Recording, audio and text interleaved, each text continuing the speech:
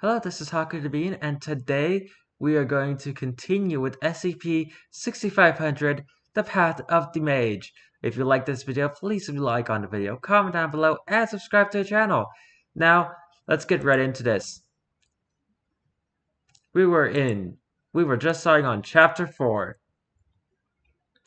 Should I split the last video into three different parts for every supposed chapter it was supposed to be? Nah. My time in Porto Extrano.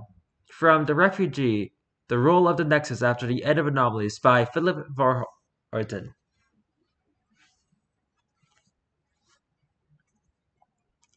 Porto Extrano, known internally as NX-572, was one of the last nexuses discovered and classified before the crisis began. It is also one of the youngest nexuses in terms of when its anomalous properties manifested, and did so in a unique way, creating one of the only known nexuses with an extraterrestrial origin.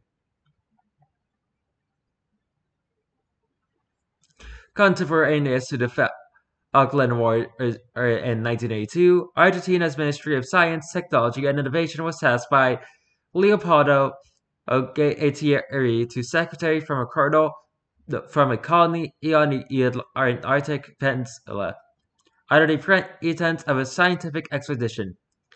This was not Argentina's first attempt to do so. In 1978, Argentina went so far as to have a child born in Antarctica in an attempt to claim the Antarctic Peninsula as their territory. The colonists made landfall on the peninsula on April 1st, 1982, one day before the war broke out, and were trapped there for the next 10 weeks. What transpired in those 10 weeks is largely unknown, but after its regime collapsed, their ship and all colonists returned to a port in Argentina that had been commandeered by the Ministry of Science, with the bizarre object in tow. The object resembled an ovoid pillar, bulging out on either side with a taper top and a flat bottom. When the colonists studied it, it began to emit a gray light. This light caused mutations among the colonists that, while easily concealed under Antarctic winter wear, were much more obvious in the warmer climates of Argentina. Among those mutations were gills, longer and shaggy body hair, gray sclera, and the extension of the first two fingers on the right hand by approximately 5 centimeters. The first mutation is of particular note since it allowed the colonists to activate its ovoid pillar, a terraformer. Unleashed upon the port was a massive wave of gray light, irreversibly transfiguring the climate and all organisms within and into an alien state. The chloroplast on the plants in the area turned a vibrant blue, compatible with the newly gray sunlight. Animals mutated into bizarre parodies of themselves. Cormorants grew a second set of wings around their legs, while Magellanic penguins developed an extended beak containing fully formed teeth. No human gained mutations as extreme as the colonists, but certain expressions of the traits remained, including more prominent body hair and the gray sclera.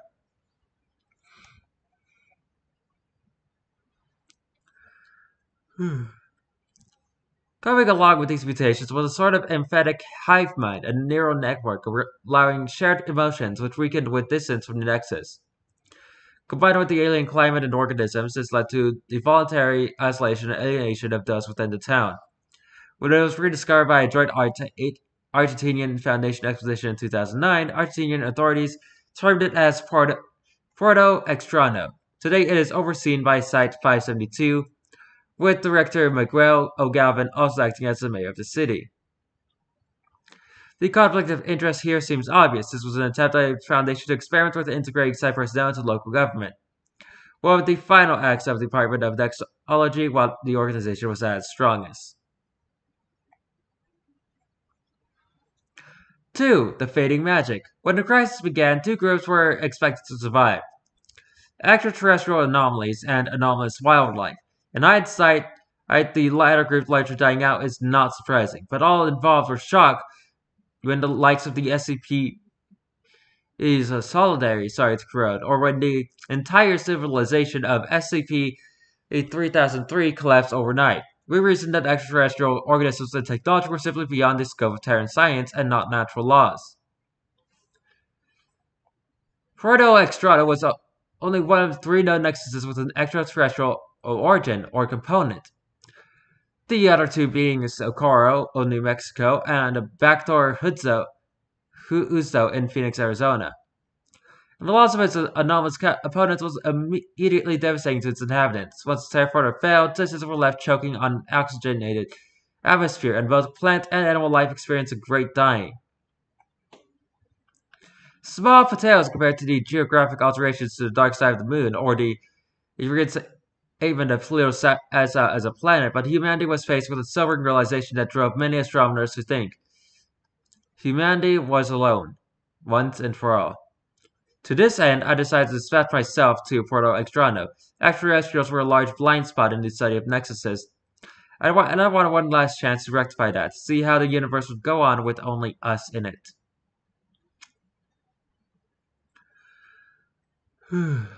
3. Redundancy. The worst part of the crisis is that few, if any, people outside of the Foundation notice it occurring. Several places of evidence were put down to climate change or changes in international relations, or incorrect theories. Above all, it proved to us that we wasted trillions in amnestic production. Most people are willing to believe that magic isn't real and settle for a far more mundane explanation that helps them sleep at night.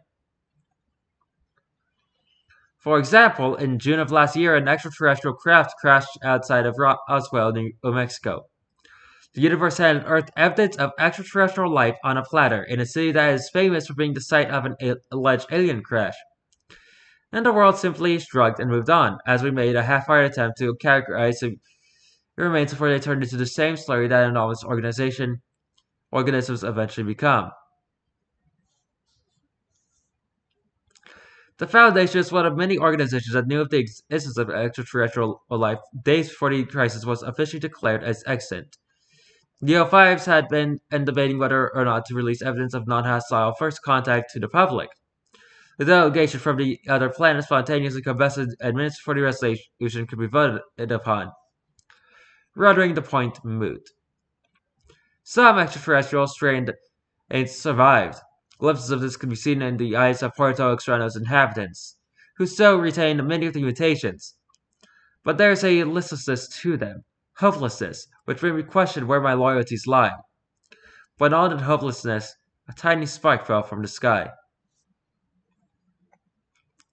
4. Let the flames begin.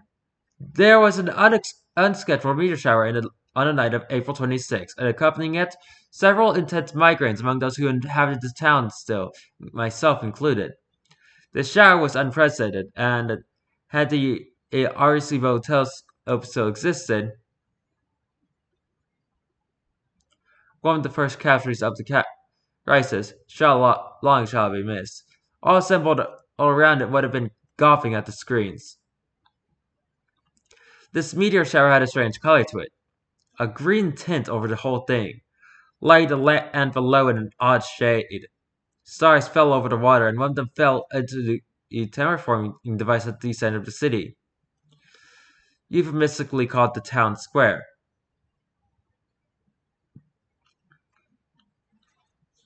The land around the terraformer was a dead, wild jungle, with animal carcasses and bizarre plants surrounding a large metallic pillar.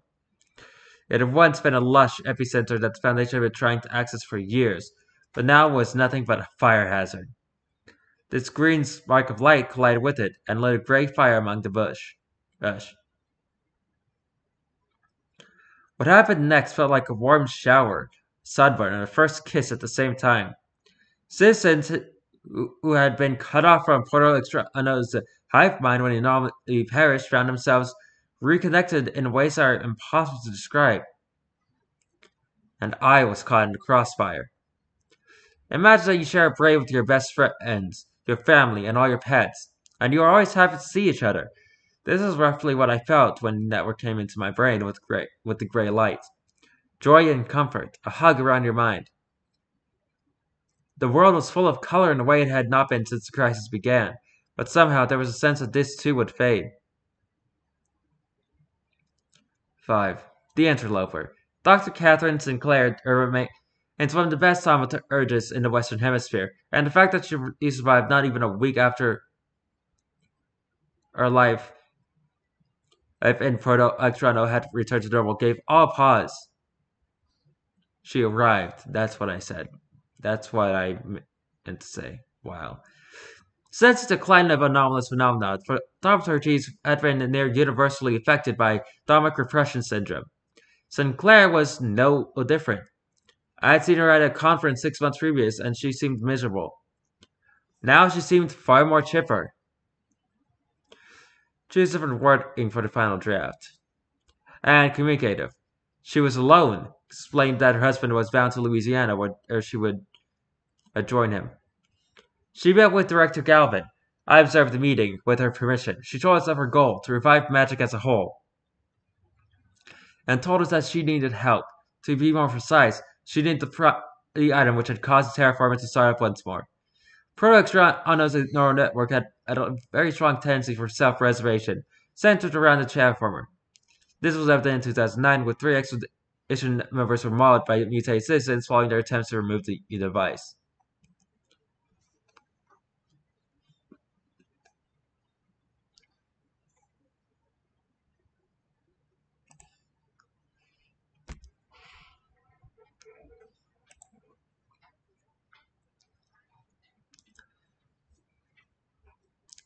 As Galvin showed her the crystal, creeping fear came over the pair of us, as well as the rest of the town, no doubt influenced by the network. As she touched it, a chill came over the nexus.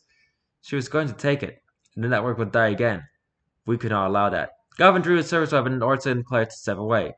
She looked at us like we'd gone crazy, and away we had. The network and us saw Sinclair as simultaneously an infestation and a dangerous predator, one we had to get rid of before it destroyed the whole colony. With Sinclair to be freezed back down, with Galvin distracting her, I hit her on the head with a chair. Find a more civilized way to word this so you don't sound like a thug. Well, you were being a thug, though. That's when I realized she had a prosthetic eye. It bounced out of her head and it fell on the floor. We put her in custody while we decided what to do with her. 6. The slumber. Dr. Sinclair was in a holding cell for all of 6 hours before she took the initiative. She explained to us that the green shard was one of the 7 items that was like it that she had 3 in her possession. She didn't say where or what they were, and we were in such a hurry to put her away that we didn't search for her for jewelry. Fear makes you act irrationally, especially if that fear is compelled. Afterward, I felt sick. I went to see her and apologized, and found her in tears in the corner of her cell.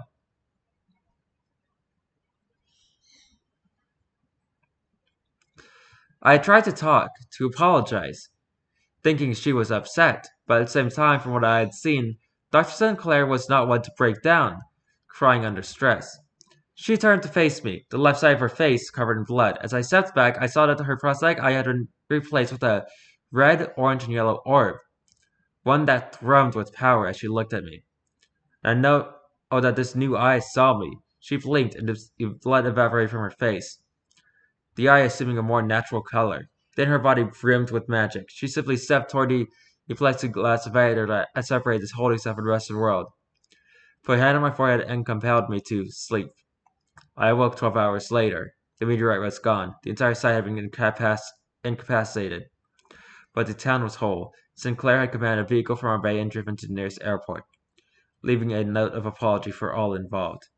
As I write, I am bound for Deauville in Australia. I did not want to spend one more second in a city that could compel me to such violence for the sake of preserving itself. Dr. Sinclair, last I heard, was bound for Louisiana and La Rue Macabre.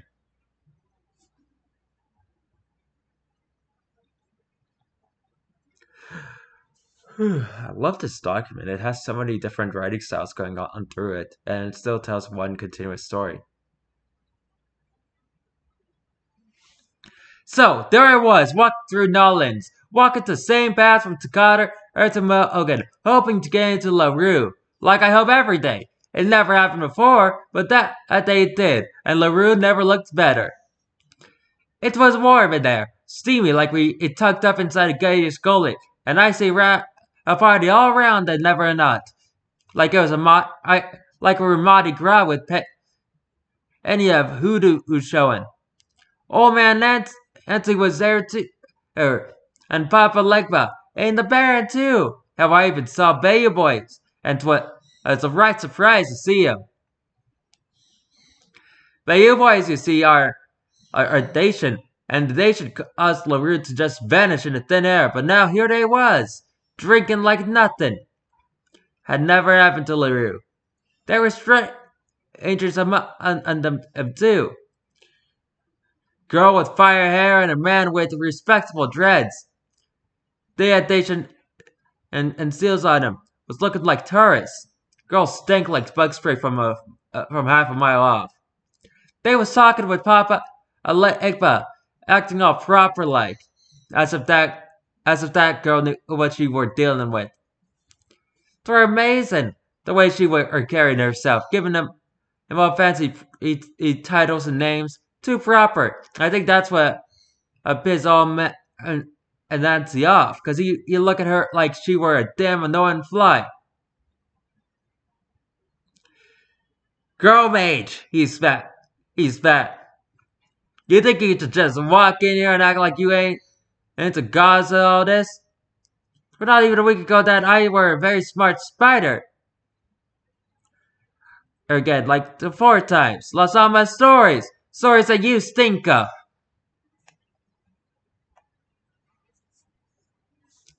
She looked at him like he were speaking a foreign language. 'Twas Queen's English. And she looked at Nancy like he were from Mars. She tried not to respect Creole. So bad I dare not repeat it. But her husband stepped in, and here sounds like Queen's but more refined. Often that makes sense. Lord Van Nancy, he said. With due respect, we come to remake all magic, not just LaRue. So if I could be so kind as to let us have the codex. No, I don't know what this codex were. I'm just telling the story as I saw it. Damn.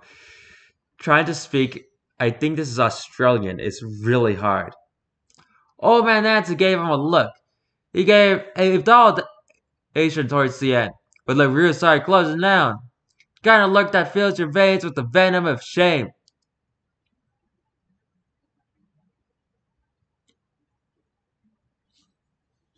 You smell white, he spat. You talk white, and you work for the whitest organization in the world. This guy about to start saying how the Dacian is all diverse and multi-emotional, but Nancy just said, I mean the mind of the Dacian is white. The mighty conqueror, the savior, the light in the dark. Huh, how many men and binders are in the Dacian? Those Class Ds.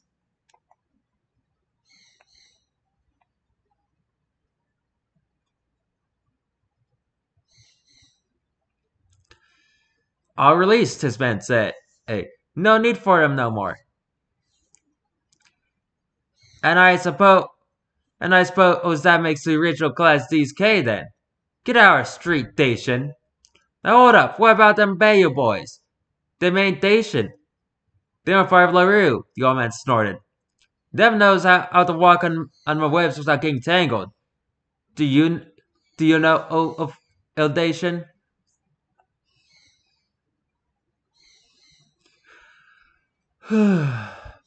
Jeez, talking in this accent is really gonna make me not like this part because goddamn it feels weird. And that's when old man and Nancy he had of his queer drool.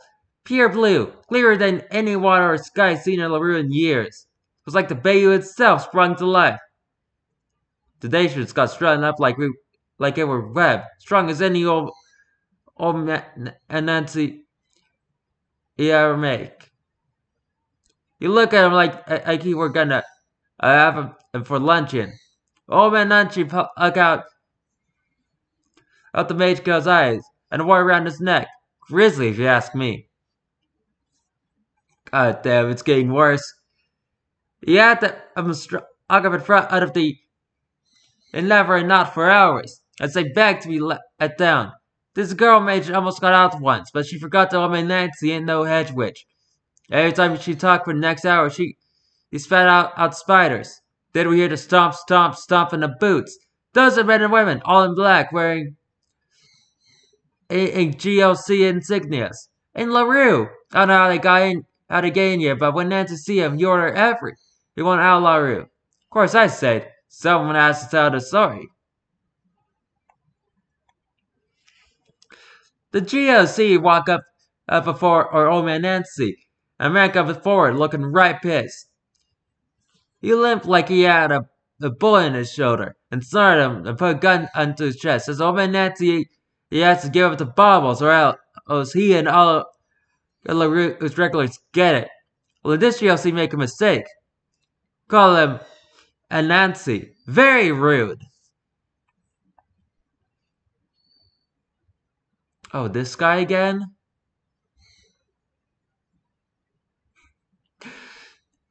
I'm sure this name, about how he said his name were, thought he were all high and mighty. Nancy knew he were.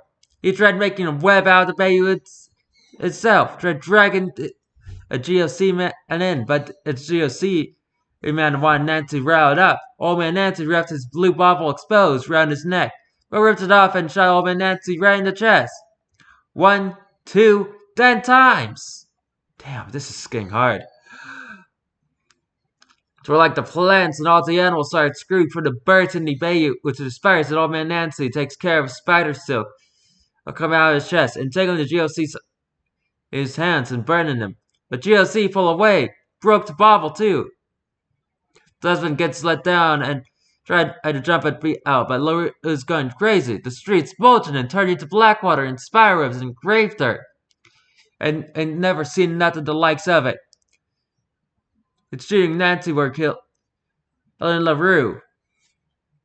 Then old man Nancy takes off his skin. Hey, he'd never do that, but he needed to, just so he could make enough web to stop LaRue from completely falling apart. GOC man holds the baubles, opens away and takes his old kit and a caboodle through it. Old man Nancy were bleeding, but he weren't dying. Then it stopped the girl mage and her man from trying to heal him. Old man Nancy starts berating him, saying hey, he were fine and they should just leave him. Old man Nancy were trying to keep all LaRue together, and he were failing. So the man with dreads, he picks up his yellow bauble.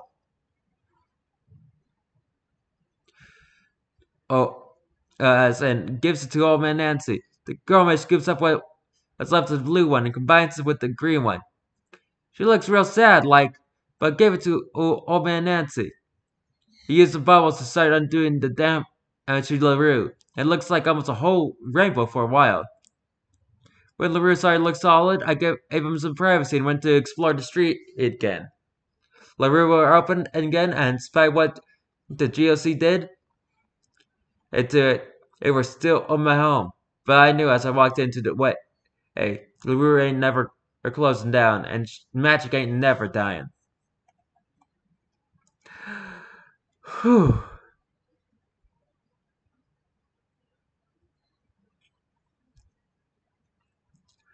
The Boring Chronicle. Boring Organ. Monday, May 17th. $2. Animal Rampage, Rock City, Wilson's wildlife head in custody. By Driscoll Wolf, wildlife correspondent. This is a picture of Tough Lynn, a panda that escaped from Wilson's Wildlife Services during the event. On Monday, chaos reigned in Boring as dozens of animals from Wilson's Wildlife Services broke through the front gates and flooded the streets. The animals were apparently released by Fayo in Wilson, owner of Wilson's Wildlife Services, an animal rescue facility famous throughout Clackamas County for its variety of exotic and bizarre wildlife, which the organization terms critters. The facility was in danger of shutting down following a period of what an official statement from Witness Wilson called global environmental decline that is detrimental to the ecosystems that support our critters. However, Wilson's Wildlife Services experienced a massive resurgence in business in the past month, while what was officially reported as a meteor strike in the middle of the facility. The object, which resembled an indigo shower of glass, had been on display in Wilson's Wildlife Services main building as part of a fundraising effort. This item apparently played a key but unknown role in this event. In the early hours of Monday morning, a pair of unknown individuals, a white woman with red hair in her late 30s, and an African American male in their late 80s, in the mid to late 40s. I arrived at the front gate of Wilson's Wildlife Complex with several members of the Clackamas County Sheriff's Department in tow. Miss Wilton was seen lighting them into the facility up to 8 a.m. Several witnesses reported bursts of indigo light originating from within the WWS facility. Then at 8:07, when children were preparing to go to school, several animals broke loose. Witnesses reported that Miss Wilson was seen riding astride an animal described as a unicorn with claws instead of hooves, holding the indigo meteorite. It was speculated that she was using the meteorite to control this animal and several others. These reports are unsubstantiated. They are currently under investigation by the Chronicle. Notable incidents of damage included the razing of these preschool facilities by a giant wombat, a small forest fire set by deers with flaming antlers, and several individuals reporting strange dreams following the sighting of a tapir within the town's unincorporated area. Furthermore, the two individuals seen entering Wilson's Wildlife Complex in the early hours of the morning appeared to have been attempting to engage in dialogue with Miss Wilson. This reporter attempted to approach them, but was declined any comment as they were engaged in combat with what appeared to be a sheep that was emitting large amounts of electricity.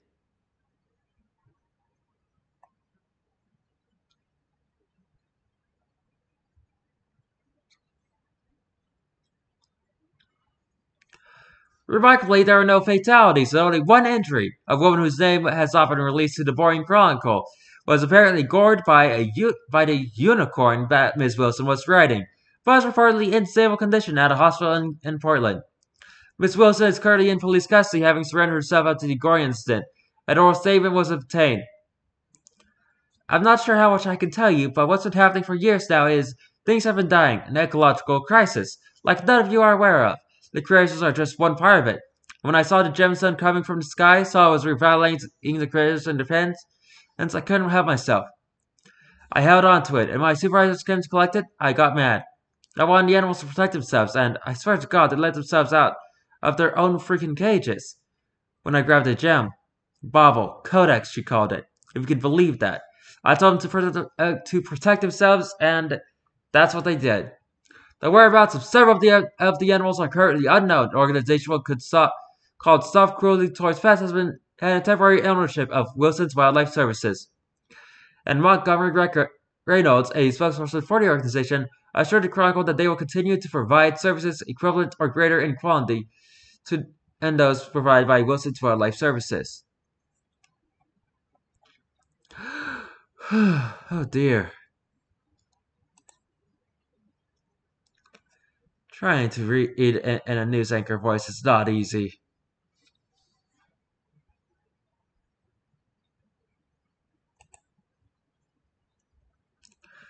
Actually, I think that's a good stopping point.